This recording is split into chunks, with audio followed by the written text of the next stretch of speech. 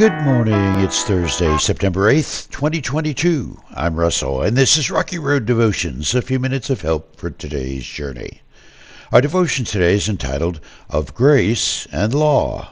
And our scripture is Paul's letter to Timothy, chapter 1, his first letter, where the Apostle Paul writes to his protege, "The purpose of my instruction is that all believers would be filled with love that comes from a pure heart, a clear conscience, and genuine faith."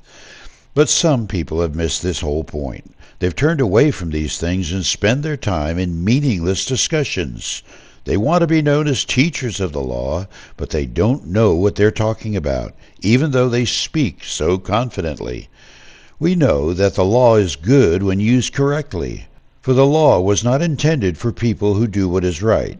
It is for people who are lawless and rebellious, who are ungodly and sinful, who consider nothing special and defile what is holy, who kill their father or mother or commit other murders. The law is for people who are sexually immoral, or who practice homosexuality, or are slave traders, liars, promise breakers, or who do anything else that contradicts the wholesome teaching that comes from the glorious good news entrusted to me by our blessed God.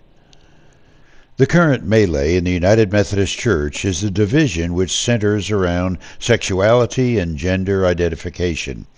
Somehow, Paul's counsel to Timothy is not sacred advice to a young minister anymore. Rather, it's become an inconvenient truth dropped from the comfort zone of denominational managers. When it comes to what drives worldly, culture-pandering leadership to twist what Scripture means, even when that means obtusely ignoring what Scripture has presented clearly, it is, sadly, a weaponized form of teaching false doctrine. Paul advised Timothy to steer clear of it at all cost. When dealing with the Pharisees, supposed teachers of the law of God, Jesus tossed aside their pedigrees and prestige in two short sentences. Matthew 23:24. Blind guides, you strain your water so you won't accidentally swallow a gnat, but you swallow a camel. Swallowing the camel of law and doing it in the name of grace is what's wrong with the current practice of swatting the traditionalist gnats in the sexuality gender identification standoff, fueled by a higher commitment to political correctness and denominational survival than fidelity to Scripture. In the name of grace, progressive thought says all humanity is exempt from law. There's nothing to forgive. Yet that kind of thinking lays aside the very substance of grace as being forgiving that which is unforgivable. It says perverted sexual practices are not sin. Therefore, there's nothing to be forgiven, only embraced.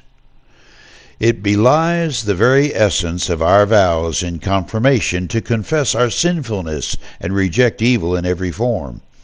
Without accepting the grace of God, admitting our sins, and accepting that we deserve death, not a parade, we do not belong to Him, let alone get to presume upon His favor. And that camel of false presumption that God winks at sexual perversion is swallowed by unthinking so-called religious leaders every day. For you today, continue to pray for leaders who are trying their best on both sides of this morass of sexual misunderstanding, especially in the halls of United Methodist leadership. May God's will be served. You chew on that as you hit the rocky road. Have a blessed day.